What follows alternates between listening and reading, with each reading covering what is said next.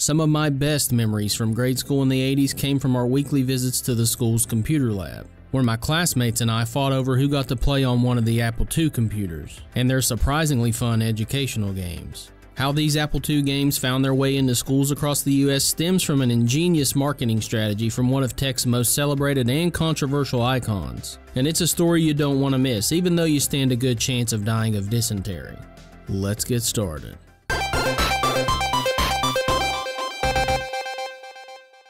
If this is your first time here at the channel, my name is Tyler, and if you love gaming from all generations like we do here at G3, then consider hitting that subscribe button and hit that bell for notifications so you don't miss anything. The story of how the Apple II dominated the education market in the 80s and early 90s actually begins in the late 1970s. The Apple II was officially released in 1977 and was predominantly designed internally by Steve Wozniak, with the development of the sleek plastic casing and marketing campaigns being overseen by Steve Jobs. Wozniak specifically designed the Apple II as the computer that would revolutionize not just the primitive home PC market, but also the video game industry by displaying color graphics and having the ability to design games for the system using the basic programming language.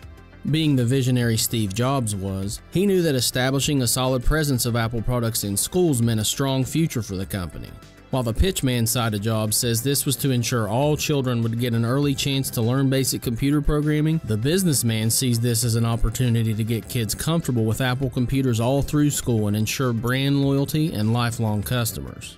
Apple's big break into American schools came in September 1978 thanks to winning a bid to partner with the Minnesota-based computer organization called the MECC for educational software development. MECC stands for Minnesota Educational Computing Consortium and was founded by the Minnesota State Legislature in 1973 as a group to provide computer services to schools throughout the state. The MECC chose the Apple II due to it using the basic programming language with a cost-effective disk drive and color graphics which they believe would be better received by students than the other considered computers at the time like the Commodore PET and the TRS-80. The MECC created an impressive library of educational games on Apple II compatible floppy disks through the 70s and 80s, ultimately providing over 300 titles. This partnership meant any school in Minnesota could buy the Apple II and the educational software library at cost, which resulted in more than 10,000 Apple II computers being distributed throughout Minnesota schools.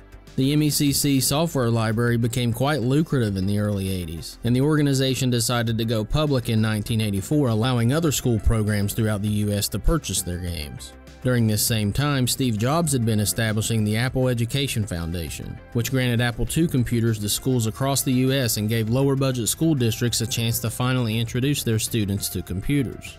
And since the MECC had such a vast educational software library and was already partnered with Apple, it was the perfect addition to school computer labs across the country. By 1985, over 5,000 school districts across the US were using MEC software, including my own in southern West Virginia. As I said earlier, it was really a battle in my class each week to see who was the first to play on the Apple II. And I vividly remember rifling through those MECC floppy disk collections to snatch up a copy of the Oregon Trail, Odell Lake, or my third most favorite game, Number Munchers. I didn't realize how many other retro gamers like me had similar experiences with the Apple II in school until I was an adult. And oddly enough, most of the games frequently talked about were the games I loved as well, which I think is pretty amazing. And so much for Steve Jobs thinking putting the Apple IIs in schools back in the 80s would create brand loyalty. That guy was way off. I mean, it's not like I wrote the script, recorded the voiceover, and edited this video on a MacBook Pro or anything. Please tell me I'm not alone in having some awesome memories playing Apple II games at school back in the day by giving this video a like and sharing your memories in the comments below. And one more thing. A special shout out to Rando Reviews for finding Mullet Boy in our recent A Boy and His Blob's Secrets and History video. Till next time guys, G3 out.